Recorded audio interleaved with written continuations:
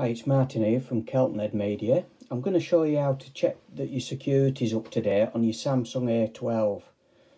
So what we need to do first is we need to go to settings, like so. We then look at biometrics and security. And then halfway down you get security update, and as soon as you tap on this it checks to see that your security is up to date, which it is doing now, as you can see, and my software is actually up to date. So it's quite a simple steps, but it's always important to make sure your security is up to date. Now, any more tips, subscribe to my channel. Thanks very much. Bye.